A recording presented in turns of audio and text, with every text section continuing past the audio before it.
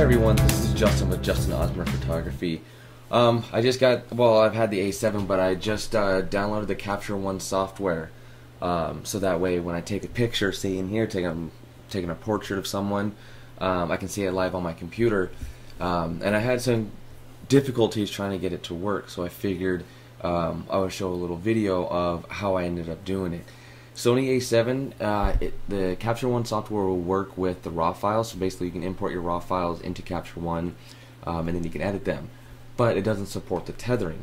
So what they have is like a hot folder, to where basically over here on this side, you can see I just created a small little one which has no images in it. And then for the A7, you can download the remote camera control, which basically is excellent because if I'm sitting here, I can change the ISO just by clicking this. I can select the aperture, change it up and down, whatever I want to do. Same thing with the shutter speed, do all that jazz. You just have to make sure you have the right folder selected. So if I click on YouTube video,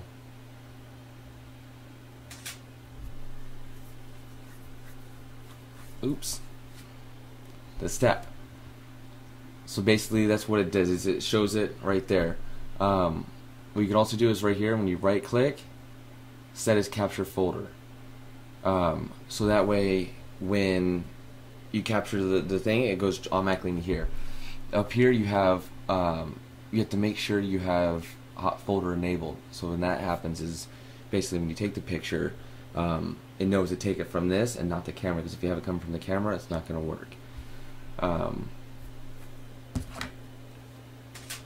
So when you take the picture, you'll see it pop up right there. The only issue that I'm having is it doesn't automatically select the most recent photo. So I have to select it myself, and then I can go back and forth. Because when if you have it set up here, when you have a camera connected, you can set it to when the image is ready. So where basically it does a little bit of processing, where if you have a preset or something like that, once it's ready with that, then it'll pop up and it'll automatically select it.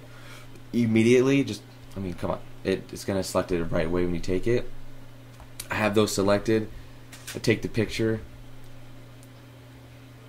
and it doesn't automatically select it. I have to use the arrow key and go over to view them.